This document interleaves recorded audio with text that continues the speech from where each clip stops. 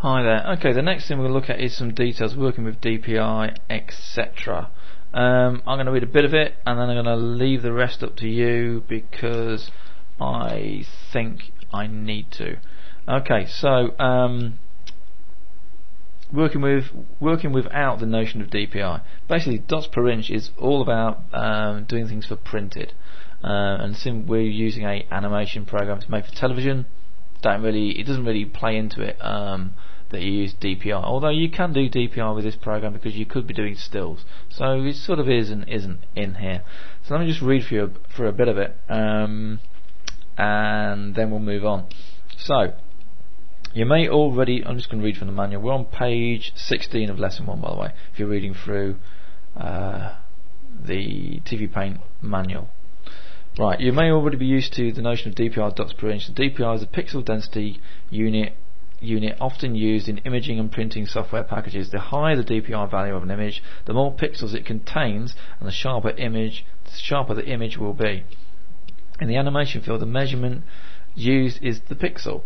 The notion of pixels is more practical as it adapts to the specifics of both metric and non-metric systems. For example, the European PAL format used for resolution of 720 pixels in width by 576 pixels in height, whereas the American NTSC format uses a resolution of 720 pixels in width and 486 pixels in height. The global size of your animation in centimeters, meters, inches, etc. depends entirely on the TV or cinema screen used to view them or views to be projected with them.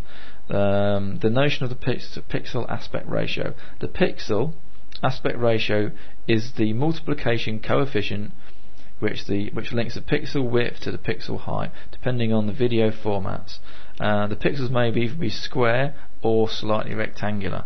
The pixel aspect ratio has a value of 1.067 for PAL format and a value of 0.9 for NTSC format.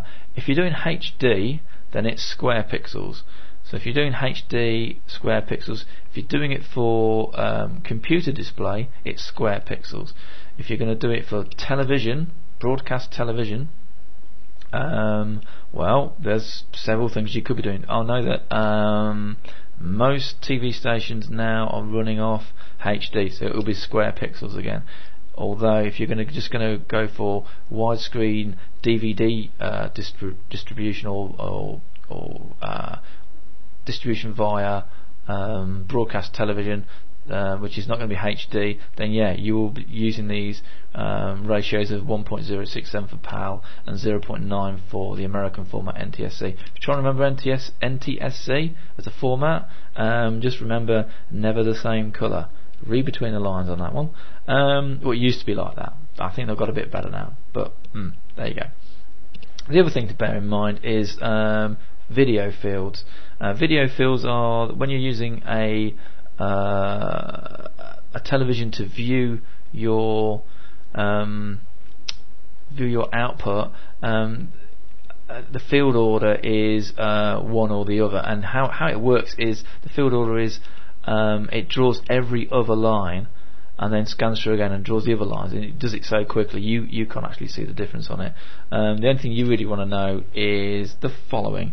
Let me just read this bit. Normally the video image is composed of two fields which alternate at a speed which is too fast for the human eye to see. These fields are referred as upper fields and lower fields.